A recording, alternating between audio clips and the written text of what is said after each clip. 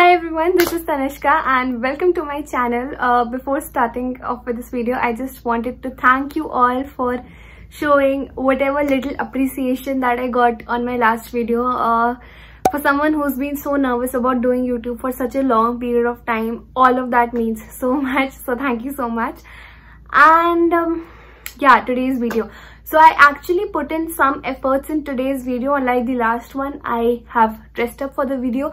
I have stolen one whole shirt from my brother's wardrobe for this video. That is how dedicated I am. Oh my god, where's my YouTube FanFest invite already? Okay. Speaking of what the video is about today. So I've been spending a lot of my quarantine in watching YouTube videos. And I've seen so many videos on what you should be doing during quarantine. And I was like, you know what? Maybe I can do that, but that's already a lot like my last video. So how about I do something different? So I decided to do what you should not be doing during the quarantine period. And I don't know if there's any other video that's spoken about this topic. So if you have seen any other videos, please do link them down below. Also, if there is another video like that, shout out to the original creator, but I really do not know if there's another video out there. So anyway, without further ado, let's just get started.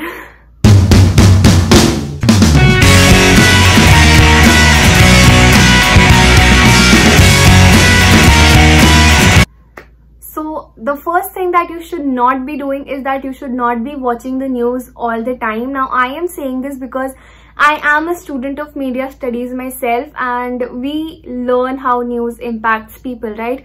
And since we're all quarantined at home, we do not have a lot to do. So naturally our first instinct is to go get updates on what's going around the world. And I think that's nice. Yeah, we should know that what's going around the world, but you should not be doing that all the time.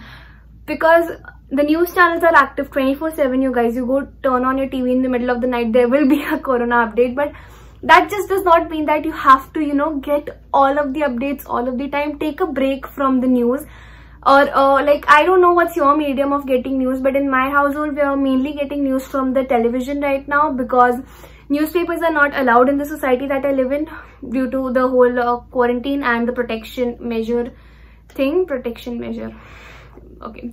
So anyway, yeah, so newspapers are not allowed, so we are getting our news through the television. So I just want to tell you that whatever your medium of receiving news is, may it be mobile applications, television, newspaper, whatever it is, just give it a break. Do not watch too much news. Do not do it all the time. Take a break, or else it's going to get to you some time, and it's really going to impact your mental health badly.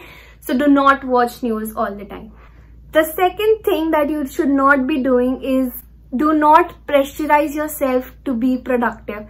Now I know what a competition social media has made out of being productive during quarantine, because this is the quarantine period. We are all locked down at home. We should be doing the most we can do. You should be making the most out of this period, and you should just do as much as you can. I get it. Yeah, it's true to some extent that yeah, we do have a lot of free time and we should be doing new things. We should be doing extra things. We should be doing things that we could not make time for when we were on our daily routines. But that does not have to put so much pressure on your mental health, you guys. It's not a competition. If you feel like taking a break, even in the middle of a lockdown, you are allowed to take a break. Do not let the social media guide your decisions. If you feel like you do not want to do anything today, do not do anything. It's okay. It's completely fine to take a break. Do not let the internet tell you otherwise. It's completely okay to take a break even when you're quarantined and you have nothing else to do. It's okay to take a break. The third thing that you should not be doing is that do not believe every single conspiracy theory that you see on the internet. Now, if you go on YouTube and you search, how did the COVID-19 virus come into existence? You're going to get about 100 theories that all tell you a different way of how the novel coronavirus came into existence. And my point is that no one knows for sure that how it came into existence. If we had concrete evidence, there are bodies in the world that would have taken action against it. So I just want you to know that it's okay to see these videos for fun. Okay, we don't have a lot to do anyway, so we can just watch these videos But do not believe everything that you see on the internet, because a lot of this content is just made to manipulate other people, to create conflicts, and a lot of people actually have fun when they do this. So just do not believe every single thing that you see on the internet. It is not all true and authentic. The fourth thing that you should not be doing is do not take your personal hygiene for granted. I know so many people who started showering once in 2 or 3 days because ab kahan jana hai, ghar pe hi to baithe hain. So guys, I just wanted to know, if anything, this is the time that you should be the most hygienic that you've ever been, because literally all that protects you from this whole pandemic situation that's going on out in the world is being clean. So just do not take your personal hygiene for granted. Wash your hands daily, shower twice a day, not even once, shower twice a day, and minimum once a day. Even if you're not a shower twice a day kind of a person, you should shower at least once a day and clean up the other times, and just be as hygienic as you can. I cannot stress this enough. I have bottles of sanitizers in every single room of my house. Even inside the house they're using the sanitizer so much, and I cannot stress this enough. Just please be hygienic. This is not the time to be lazy about your hygiene. Please be hygienic. So the fifth and the final thing that you should not be doing is do not ignore any signs that your body might be giving you. I know how scary the idea of being in an isolation ward can be, but dying is scarier.